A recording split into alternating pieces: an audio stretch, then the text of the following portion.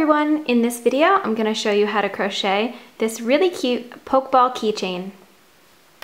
To begin, you're going to need some worsted weight yarn. I'm using Red Heart, and I just have white, black, and red here.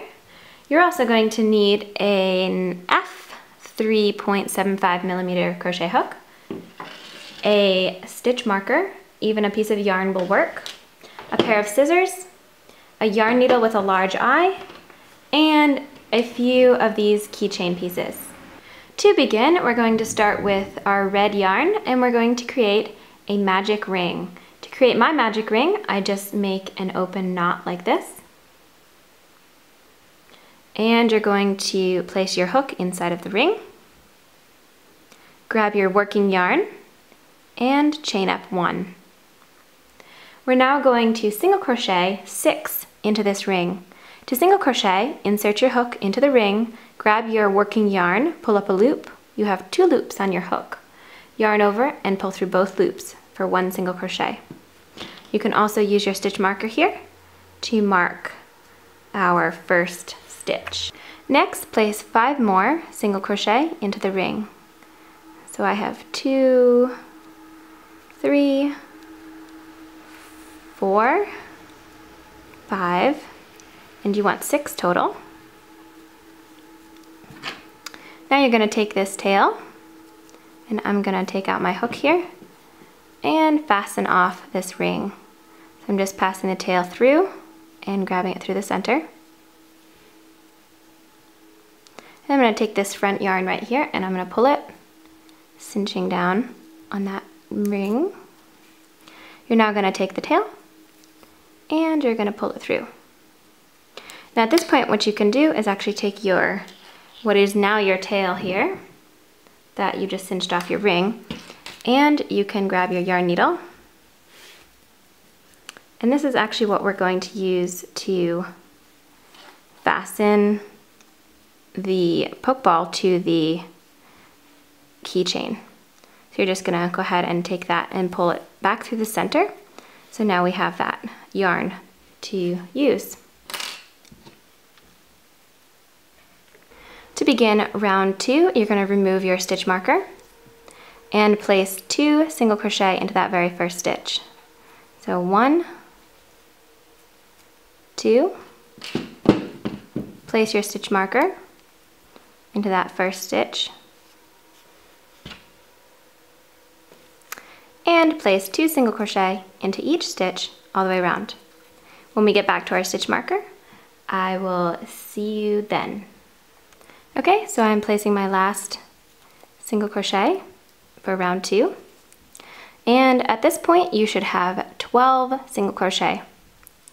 Next, you're going to remove the stitch marker and place 2 single crochet into that stitch. 1, 2. Grab your stitch marker and place it into that first stitch you made. So the second from your hook. Place 1 single crochet into the next stitch, and then increase into the next stitch with 2 stitches. So we have 2, 1, 2, 1, and we're going to continue this all the way around. And when we get back to the stitch marker, we will start the next round. At the end of round 3, you should end with just a single crochet into the last stitch. For round 4, remove your stitch marker and place a stitch into that stitch. You should have 18 single crochet for round 3 and round 4. This is round 4 that we're working in. We're just going to place 1 single crochet into each stitch all the way around.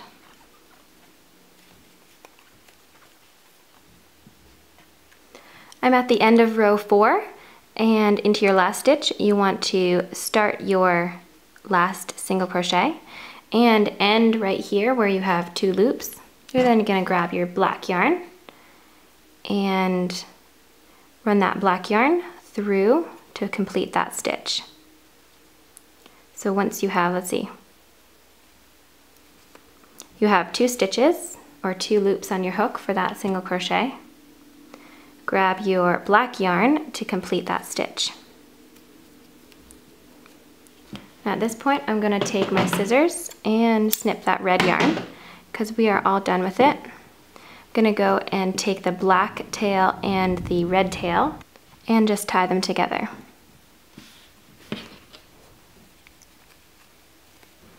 Now I can move my stitch marker and place a single crochet where that stitch marker was. This is beginning row 5.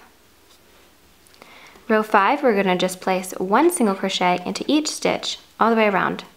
We should still have 18 single crochet. Complete this round and I will see you for round 6. Now at the end of row 5, we have 1 more stitch left, and we're going to do the same thing what we just did with our red yarn. We're going to start the single crochet and then we're going to grab our white yarn and complete the stitch with our white yarn. And I'm going to do the same thing. Snip my yarn, tie those tails together,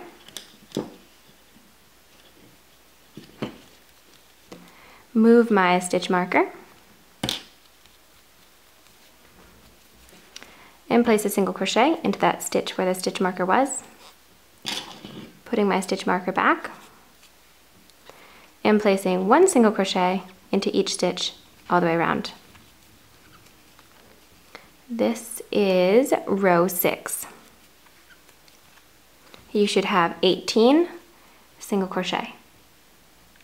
To begin row 7, remove your stitch marker and place a single crochet into that stitch. Put your stitch marker right back again. And row 7, you should have 18 single crochet as well. So I'll let you complete this round and I will see you for the decrease on row 8. To begin row 8, you're going to remove your stitch marker and we are going to single crochet 2 together for this very first stitch. So these 2 stitches we're going to single crochet together. Insert your hook into the first stitch, grab your yarn and pull up a loop. Insert your hook into the next stitch, grab your yarn and pull up a loop. You have 3 loops on your hook.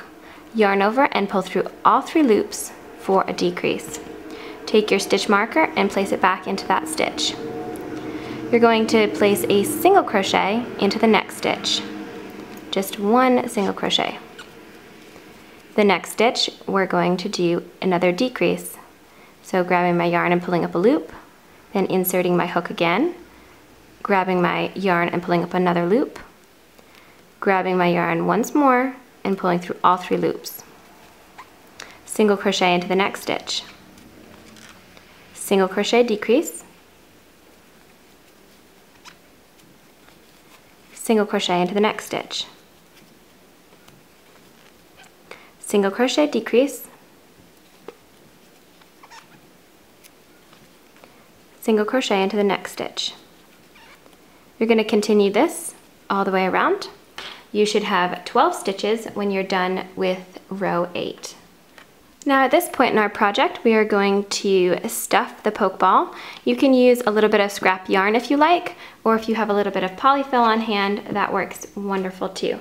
So go ahead and stuff the Pokeball, and I will see you all in just a minute. For round 9, we are going to single crochet decrease in every stitch all the way around. So we're going to do every 2 stitches are going to be single crochet decreased. So I'm doing these first 2 right here, and I'm going to go ahead and place my stitch marker into that stitch. Then single crochet decrease your next stitch.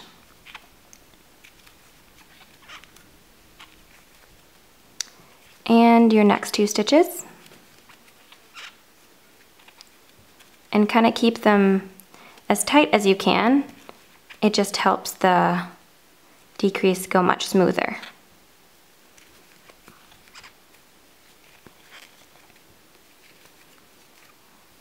At the end of this round, you should have 6 single crochet.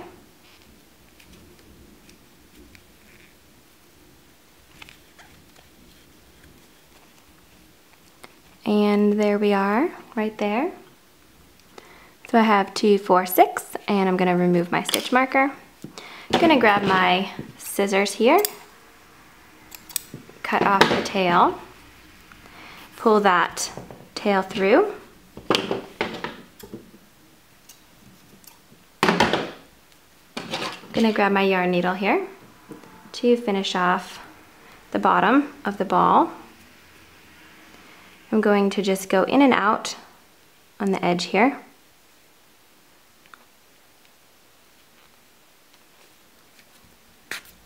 And just kind of fasten it off. Okay? Just weave in your end here, cut off any excess, and we will next be just finishing off our project. Now to make the little eye on the Pokeball, you will need white and black yarn. Go ahead and start with a magic ring, just like we did in the beginning of this project. And you're going to single crochet 4 into the ring. So 1, 2, 3, 4. You can fasten off your ring. Then you're going to slip stitch into that first stitch that we made. And fasten this off.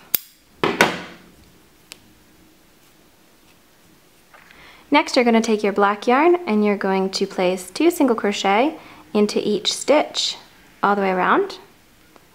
So you should have a total of 8 single crochet. Leave the tail on the black yarn long so you can sew on the little eye. So I'm just placing 2 single crochet all the way around. You can't really see it here because the black is so dark and the white is so white. But I will see you when I'm finished. I just wanted to show you really quick that there is this space here at the end, which is from our slip stitch, and you can go ahead and place 2 single crochet into that space just to get everything closer together. Slip stitch to the top to join. Cut your yarn. And now we're going to sew it to our Pokeball. I cut the tails on the end, on the back here, short. And then you can look at your Pokeball here. And where we were joining the colors, or switching the color rows, there's this kind of like jump. So I'm going to take the eye of the Pokeball and just cover that jump up right there. As you sew, stay really close to the eye of the Pokeball. It just helps kind of hide your stitches a little bit. And I'm not going to be sewing it on with very many stitches. As you see, it's just kind of be tacked on.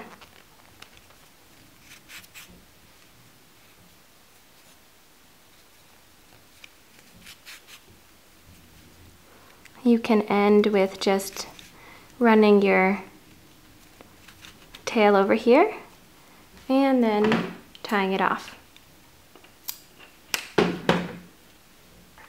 The last step is just to add your little keychain holder here, and I did nothing fancy, I just tied mine on. So I hope you enjoyed this video. Thank you so much for watching, and I hope you like it, comment on it, and don't forget to subscribe to my channel if you haven't. Have a wonderful crochet day, and I will see you all in my next video.